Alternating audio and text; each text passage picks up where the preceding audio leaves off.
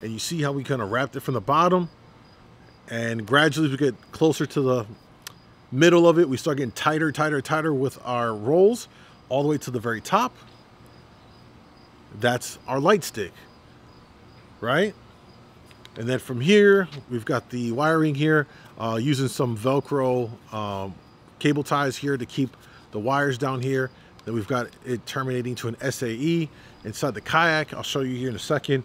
I've ran a through hole, Yaker through hole in the back of my tank well, where then I run the rest of this cable all the way through the entire kayak to the front of my distribution hub for my power.